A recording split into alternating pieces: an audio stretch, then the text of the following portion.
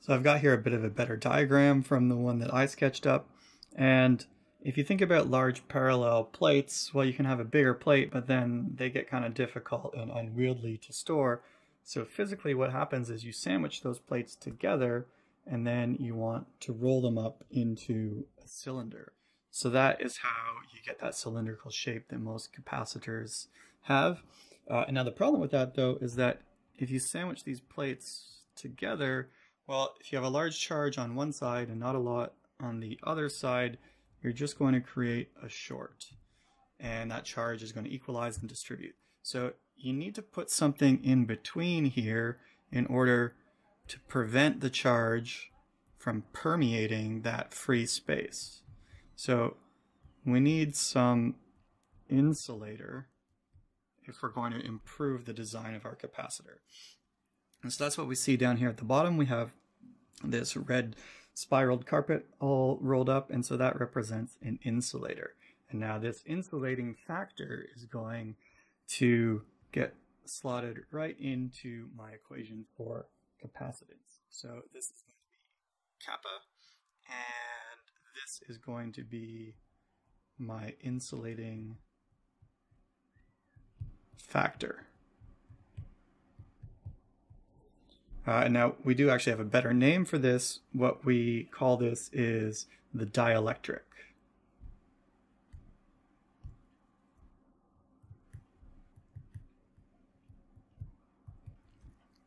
So that dielectric prevents the charge from going from one side to the other, or creates a positive and a negatively charged scenario there.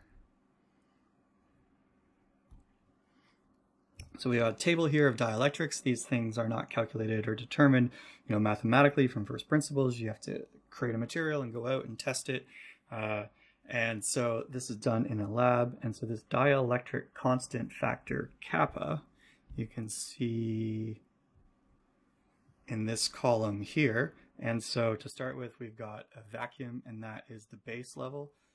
So just at 1, and then we've got some different values, and it goes up from there. And if you think about the scalar in the equation, if you times an equation by 1, nothing happens, it stays the same. But if you multiply an equation by 2, in this case capacitance times 2, you're going to get twice the capacitance. Or if you use Teflon in this scenario, you're going to improve the capacitance by a factor of 2, or about twice.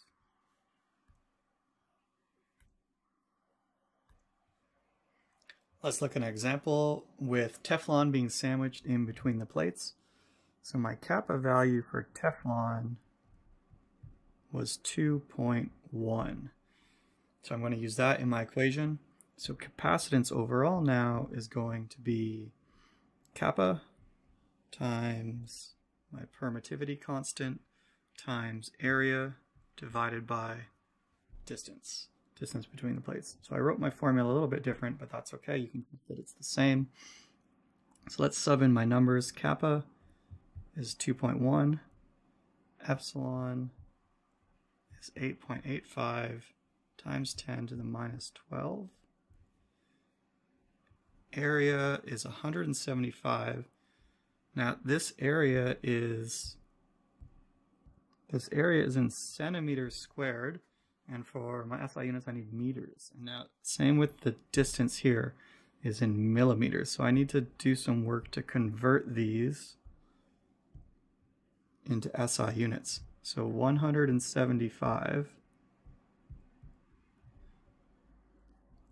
centimeters squared times 1 meter squared per 10,000 centimeters squared. So if you think about a meter, we have 100 centimeters times 100 centimeters. Total is 10,000 in 1 meter squared.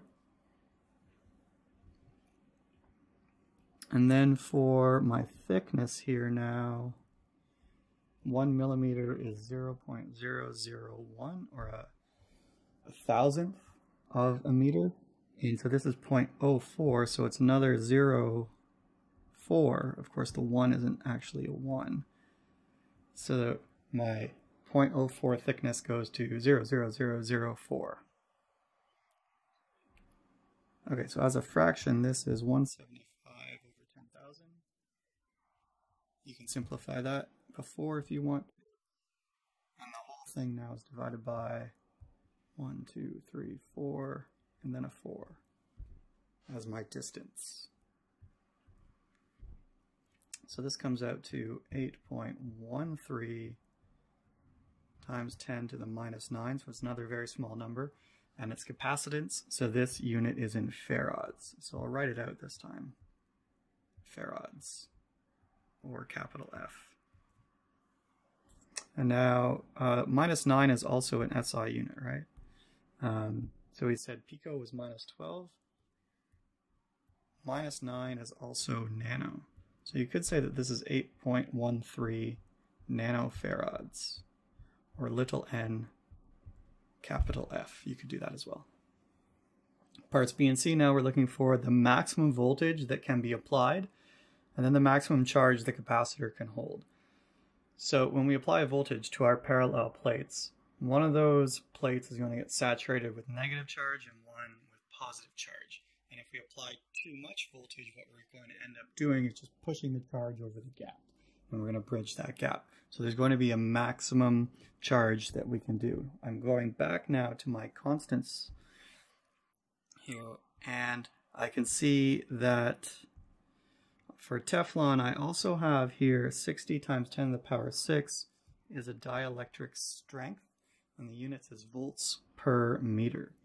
So if I expand that, 60 times 10 to the 6, that's 60 million. So that means that you would need 60 million volts to bridge a 1 meter length of, or a 1 meter gap using that capacitor. So let's use this, 60 times 10 to the 6. This is called my strength factor. Strength factor, 60 times 10 to the 6 volts per meter. And I can create an equation here with this. So volts per meter, if I multiply this by the gap, so my capacitor gap is 0.04 millimeters. So in this case, it's 0.1234, and then 4 meters. And that's kind of over 1. So we can see in the equation here that meters on the bottom cancel with meters on top, and just left with volts. So we can say now that the max voltage equals, and it's going to be 60 million times 0.00000, well, 4 of them, and then 4 meters. So 60 E6 times, I'm mixing notation here, but I'm alright with that. And so this comes out to 2400 volts.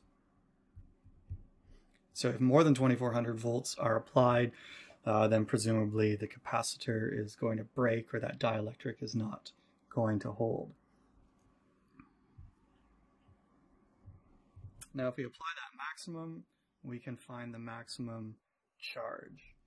So we're looking for maximum charge, which is Q, and that is going to be equal to capacitance times voltage. Maybe I'll put a little subscript max here. So my capacitance, going back to part A, my capacitance is 8.13, and that was pico. No, it was nano, so times 10 to the minus 9. And then multiplied by 2400 volts. 0.000195. And now it's charged, so this is in coulombs. So I might group this and say into microcoulombs. I might say this is 19.5 microcoulombs will be the maximum charge based on Teflon and the constants that we looked up in that table.